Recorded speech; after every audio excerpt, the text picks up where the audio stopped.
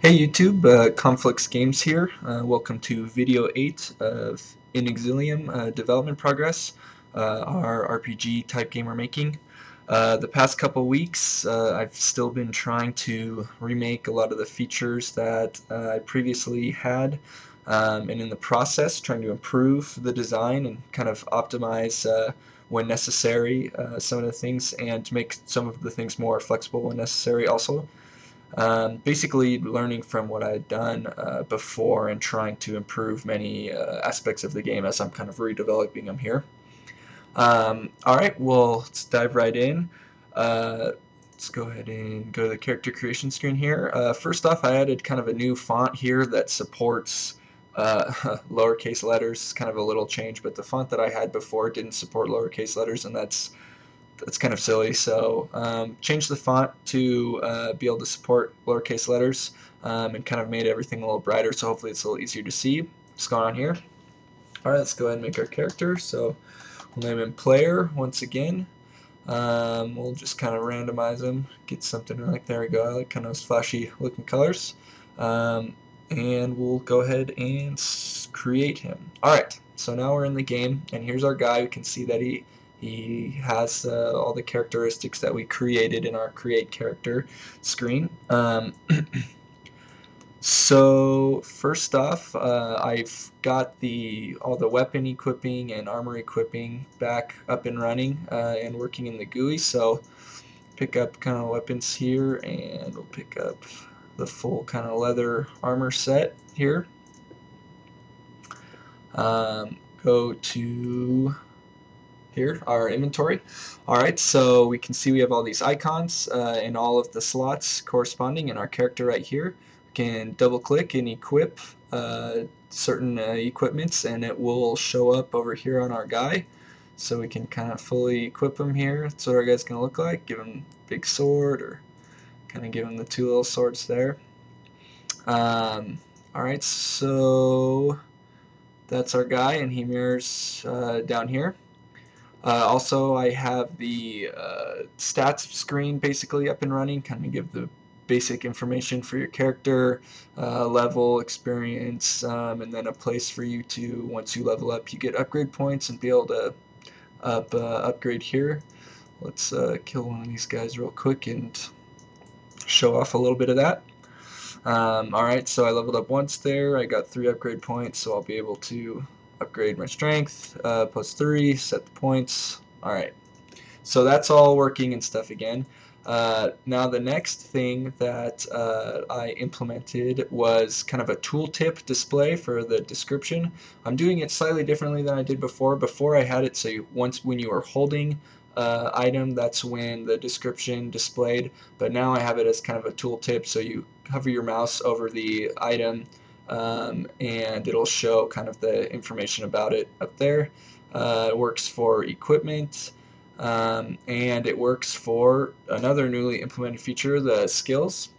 So we can see here that I have recreated some of the basic skill functionality. Here we have 3 skills. We have Fireball, Energy Bolt, and Fire Field. So I kind of changed around how the skills operated. Um, Before I was using somewhat I guess what's called a game object pool for the skills, and basically the idea behind that is that instead of creating the skill effects and stuff every single time you cast a spell, you have everything pre-created, and then when you cast the skill, it basically just moves it to the location that you want it to be, and then turns on all the particle effects or all that sort of stuff, and just kind of activates it, lets it play out, then it deactivates it and recycles it back into the game object pool. Now the benefits of that are that you're using a lot less processing power to create your skills. You don't have to instantiate and destroy. Garbage collection doesn't have to come in and pick it up every time, and so that's what really attracted me to that system in the first place. But after playing around with it, and after kind of thinking about where the direction this game might go, I opted to actually leave it as an instantiate system because I wanted the skills to have recharge times and stuff like that. And when you're using a game object pool, unless you have multiple instances of the skills basically created and ready to go, um, you cannot have a recharge rate that doesn't correspond directly to how long the skill is actually active. I don't know if I worded that well. Basically, if I'm using the game object pool and I have this fireball skill here, for example, when I cast it, I will not be able to recast the skill, use the skill again, unless it is deactivated. So that's not a problem for something like Fireball. I guess I could shoot it off and then you just can't cast Fireball until it kind of disappears and goes back down. But for longer skills like this Firefield skill here, I would not be able to cast that again until it had been removed. So you can only have one instance of a skill active at a time. A way to get around that using the game object pool system is to just have multiple instances of the skills in the game object pool, but that can get, I mean, if you have 8 skills here, to have multiple instances of all 8 skills basically already ready to go just seemed like more game objects that I needed to have in this, more game objects in the scene than I really wanted or needed to have.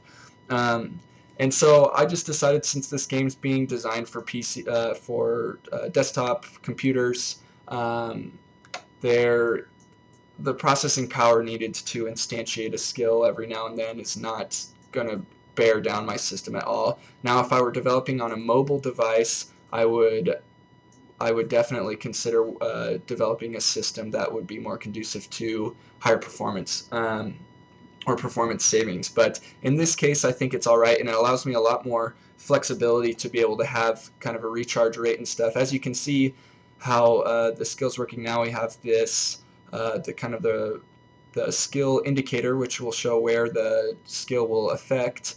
And then if it's the active skill, you will see down here that there's a green green rectangle, green kind of indicator around which skill is active, and then when you cast it, it turns red and kind of darkens out the skill until it's ready to be cast again. So for example, this guy here, we'll cast him. Now I can't cast him, but as soon as he becomes active again, I can cast another Firefield skill. So I mean, the timing of this skill is such that I can't really necessarily get 2 out at the same time anyways, but for skills that will take longer to recharge, I'll be able to have multiple of those skills out at the same time. Alright, well, that's about all I have to show so far. I just got some skills and stuff working. The next couple weeks, I plan on kind of ironing out all the weapon and armor attributes, getting some bows and staffs, and all the ratios and stuff working. All that stuff's not quite working right now. I'll also be trying to get some better implemented AI enemies than I had last time. The AI was okay last time, but it was pretty glitchy and pretty. There were quite a bit of problems, so I'm going to really try to clean out and make it really just kind of clean and simple AI. For some basic enemies. Also, I've been talking about releasing a demo for the last couple of videos. I've mentioned it, and just wanted to kind of shed some light on kind of the roadmap for what I have planned to do for the next couple months, next few months for this project. Basically, my goal is for this is I want to get this game right now to a point where there's actually something to play. So right now there isn't really anything to play. Yeah, we can cast some skills and do some stuff, but we can't really do anything. I was almost at that point in the previous my previous kind of iteration of this, but because I'm basically redoing almost everything, I'm starting all over from scratch, kind of. So I have to get back up to that level where you can actually kind of play something. From there, I want to create a kind of demo environment and demo scene that will be able to be it's very modularized, so I'll be able to add and remove components and stuff really easily. The reason for this is because I want to be able to release the demo at a very kind of simple, basic state so that players can start playing it whenever they want, and just kind of get an idea for how the game works. And then as I'm developing stuff, I'll be able to kind of push updates to the players, and just kind of keep a very iterative, very kind of active process going on so that people playing the game can, get new updates quite frequently and be able to check out the new features and give me feedback and so on and so forth. Um, so creating this kind of basic demo scene is the first step after getting this game to a point where something to play.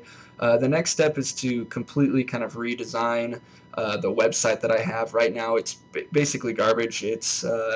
I haven't put a lot of time into it at all. There's nothing you can really do. The information on there is not really valid.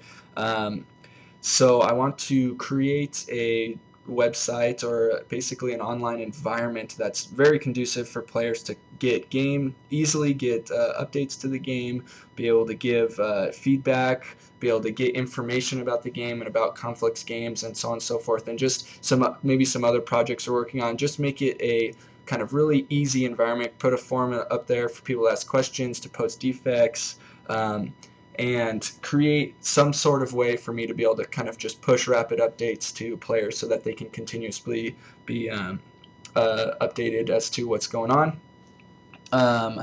So after that, then it's time to start adding the new features and pushing updates. And then once I get to a point where I have enough features to make a full game, start designing and implementing that. So that's kind of the plan for the next few months, just to give people who are watching this an idea. During this time, I'll continue to post the bi-weekly development progress videos, keep you guys as up to date as possible. When the website's remade, it will be a lot easier to do that. Um, and I guess that's about all I have for today, guys. So please feel free to rate, comment, and subscribe down below. And I'll see you guys in a couple of weeks. Thanks for watching.